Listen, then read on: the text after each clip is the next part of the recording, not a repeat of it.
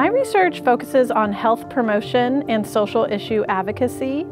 When I think about my research, I usually think of it as meeting at the intersection of communication, persuasion, and public health, and sort of how those three things combine to affect people's choices in a healthy way. I'm so excited. OHSU is interested in studying lifestyle and genetic cancer risk.